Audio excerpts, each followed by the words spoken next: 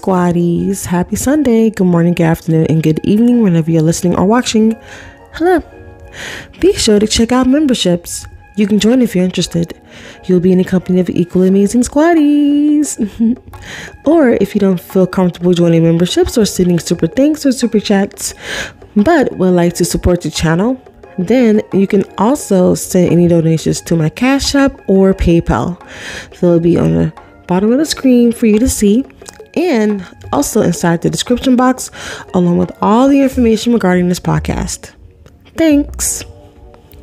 And a huge shout out to each and every one of you, and especially to the ones who actually financially support this channel. You have no idea. Your super thanks and super chats and your memberships, they truly help this channel. You have no idea. Everything that I get here from YouTube financially goes straight to the programs that I use. I use like 3 different programs.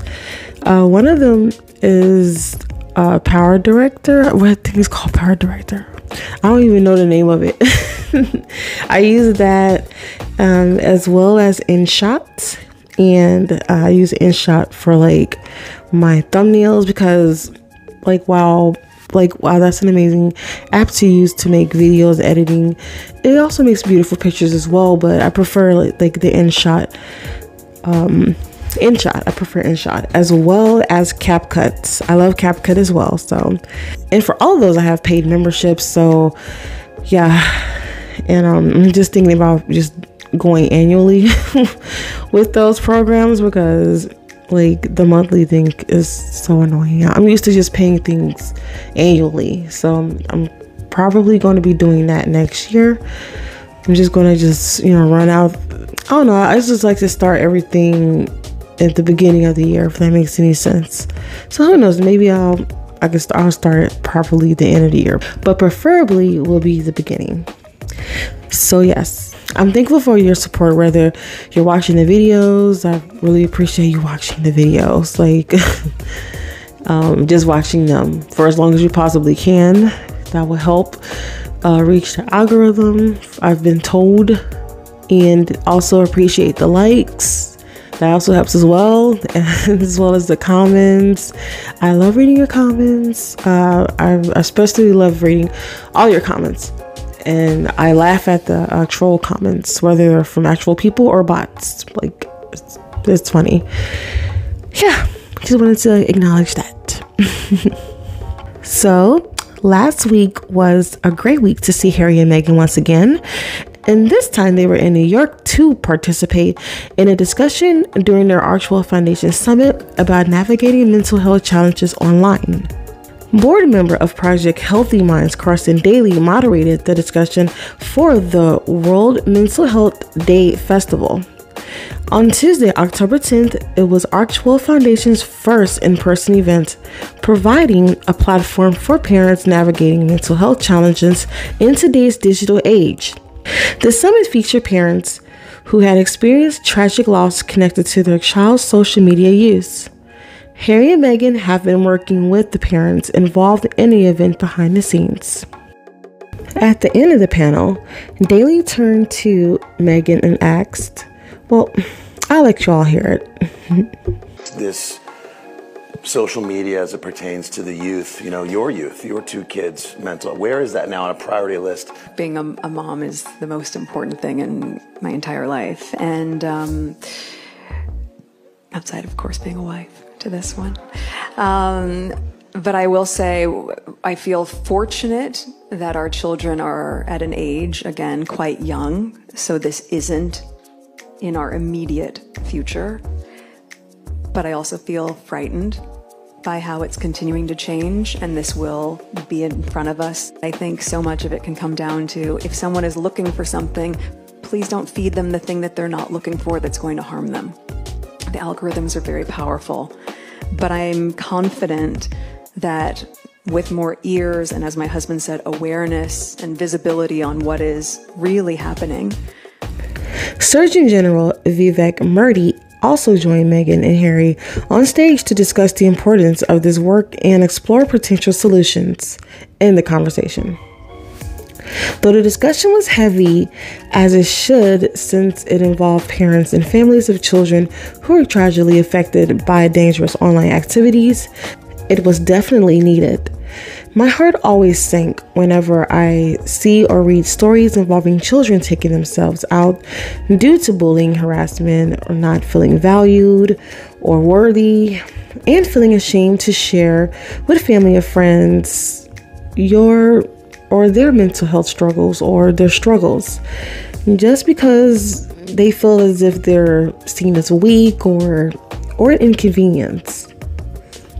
Then there's the schools who gives bullies a pat on the back or a slap on the wrist, and nothing more is said regarding that. In fact, some of the schools blame the victims. I'm like, are you kidding me?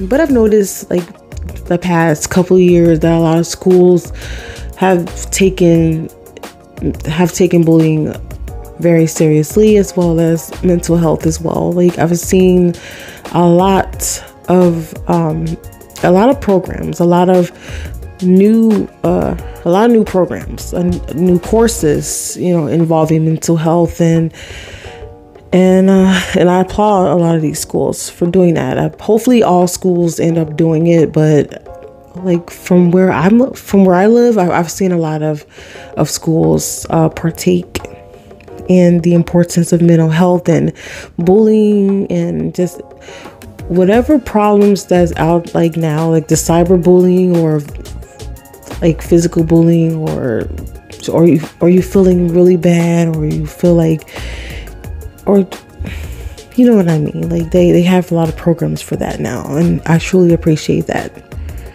And back on the topic regarding bullies, and it can also be complete strangers, who get a kick out of making someone feel terrible about themselves and will legit encourage that victim to do the unthinkable. I remember seeing a story on TikTok. It was about a couple months ago, I think. It was about 3 Nigerian men getting arrested and indicted for this American teen boy taking himself from this world. It was a sextortion for money situation, and well, apparently they bought up a whole lot of hacked social media accounts and used them on their victims. They even used a girl's account to go after this boy who I just mentioned, a 17-year-old boy who legit thought he was chatting with this girl online. Like they were like getting close, and he was feeling good, probably like he really liked this girl. And she was about the same age as he, and I guess he trusted this girl because he sent a quote-unquote sexy picture of himself, doing something, sexy, sexual, I'll say. So he did that, and he sent it to her. Well, he thought he sent it to her, and once that happened, all hell broke loose. These scammers had access to his family's social medias and threatened to send this photo that he thought he sent of this girl that he really liked and trust. Threatened to send it to his family if he didn't give them money. All he had was $300. I mean, he's a kid, so that was all he had left. That's all he had in his possession, and of course, he was like terrified out of his mind. Like, you don't want his family seeing him that way. And he gave them $300, and it was out of desperation. And unfortunately, that wasn't enough. They wanted more, and the poor boy felt that he didn't have anyone to go to. And instead of telling his family or his friends, or instead of just telling someone about this monster's request and this extortion, he thought about just maybe if he just took his own life, this won't happen. Like all this will go away. And the monster's response, he encouraged it. So the Michigan FBI and Nigerian Economic Crimes Commission worked together to arrest and indict these monsters, who not only caused a 17-year-old boy to take his own life, but also apparently did the same to 100 other victims. I'll share the link in the description box regarding this story. It was incredibly sad, and there's so many stories like this, out there, from social media apps to the gaming apps, even comments on this platform, and so of monsters, looking for the next victim, looking for the next person to scam or extort money from. And just make sure you monitor your children's online activities. Regardless of their ages, they're children. They're still learning. They need our guidance, our support, and love. And naturally, the blame should go to the bully, scammer, or extorter. But I know some parents are a bit different with their approach. But don't be too hard on your kids. There's a lot of predators out there, a lot of monsters, and I'm glad that this family got justice for this, and hopefully this is a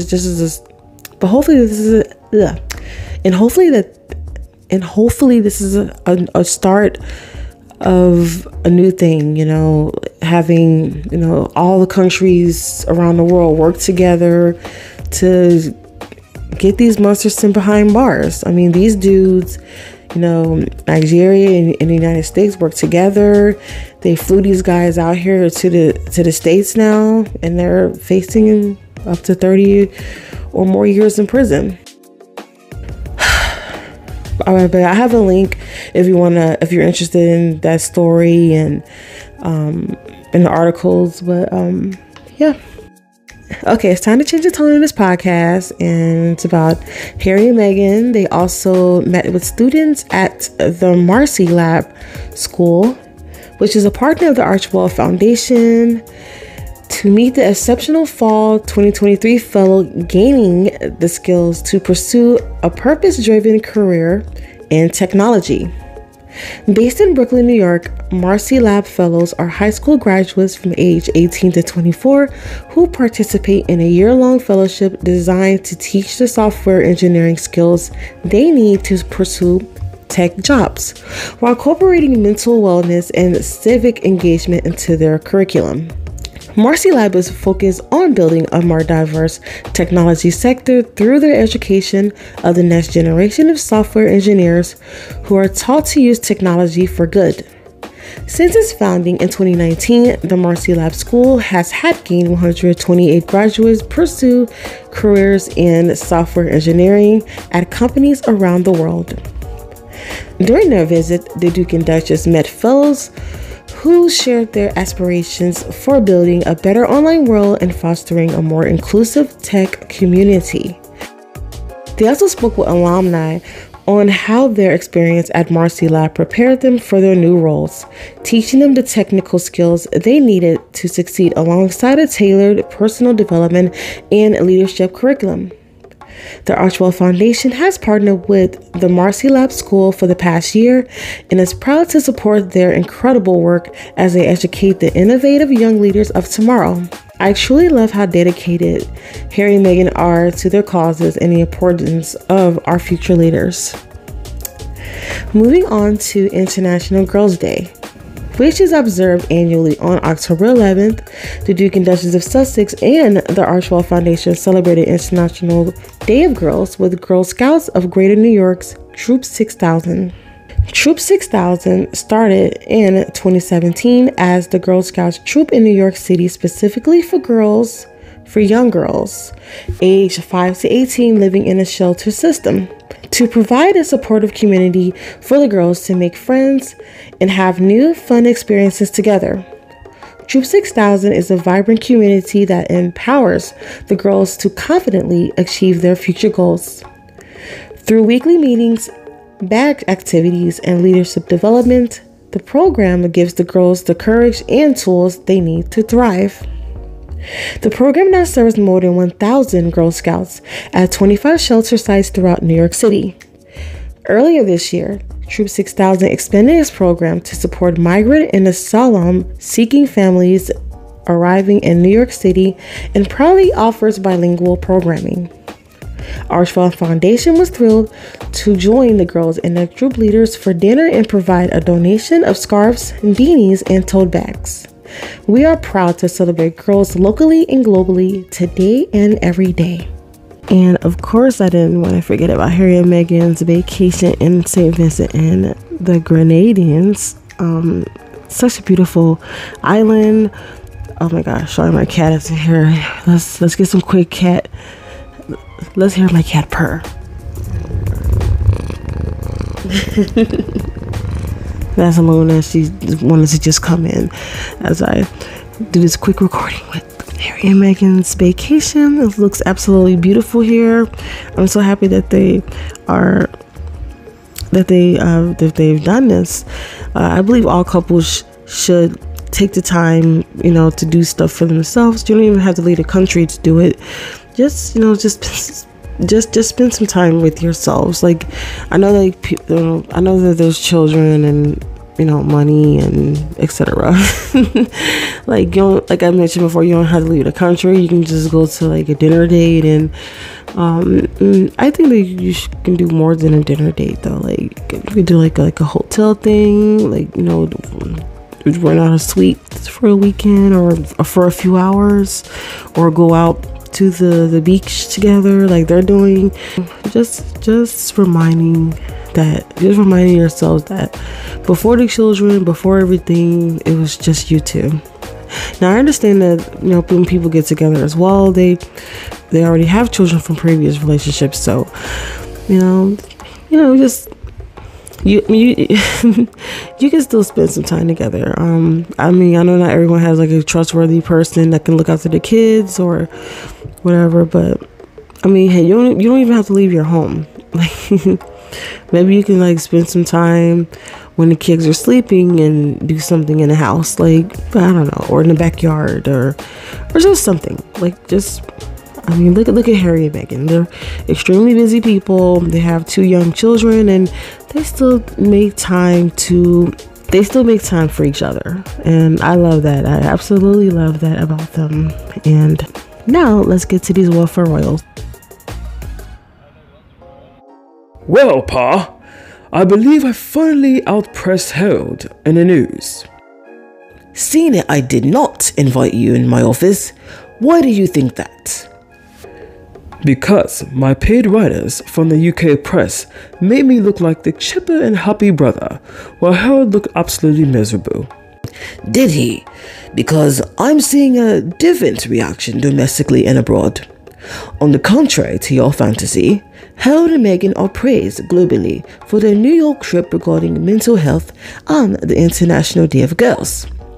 A girl, a black one at that. Or, I'm not sure, she could have been like that woman. Asked what was my favorite emoji. So my witty response was an aubergine. I saw that. I thought it was quite witty. Despite your rumors of your pegging? What to do with my partner has nothing to do with my answer. Oh, ignoring getting outpressed won't work. I've been down that road with your mother. And Kate, get out of the closet.